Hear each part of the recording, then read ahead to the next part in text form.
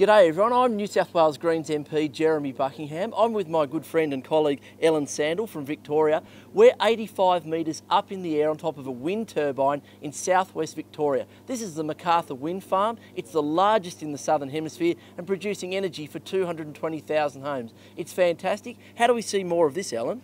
Well, unfortunately, at the moment, we're not seeing more wind farms like this being built because of a lack of government incentive, but also because we have too much coal power in our system. We have an oversupply of energy in the grid in Victoria. So if we want to see more wonderful, clean, green energy sources like this wind farm providing jobs across Victoria, we absolutely need to start replacing our ageing, dirty coal plants and moving towards clean energy. The answer, my friend, is blowing in the wind. The answer is blowing in the wind.